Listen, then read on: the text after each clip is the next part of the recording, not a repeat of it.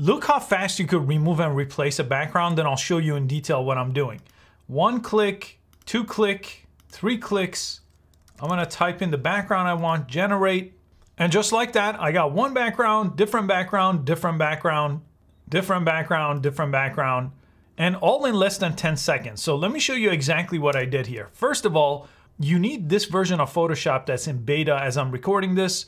By the time it gets released, it's gonna be Photoshop 2024. I'll put a link in the description so you could get it for yourself. But I just have my image open here. This is just from pixels.com, royalty-free image. And all I have to do is I get this new AI panel over here that I could actually move around anywhere I want.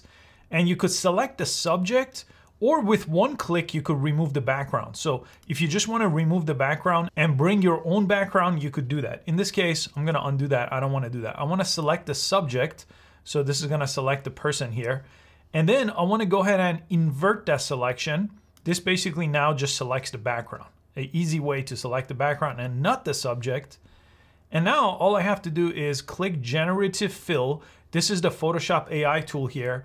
And I could describe exactly what I want the background to become. So I showed you the beach option in the beginning, so I'll do city street this time.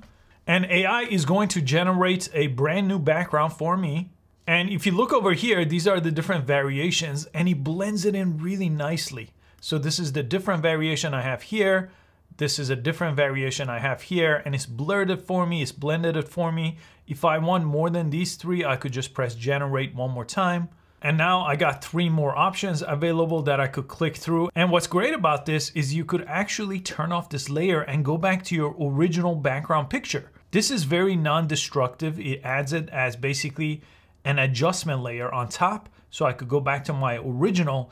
And if I like the background too, I could actually select the subject and I could remove them. I'm gonna go ahead and press generate over here, and it's now going to remove the subject, leaving the background. Watch this. And look at this, it filled in behind that person. If you see any kind of imperfection, you could just go ahead and use your lasso tool here and then click this one more time and generate, and then it will fix any type of imperfection if you don't get it perfect the first time around. So this way you could get a clean background, removing the person entirely from it as well, not just replacing the existing background. This is definitely the biggest update of all time with Photoshop. I hope you found this useful. All the resources in the description, and I'll see you next time.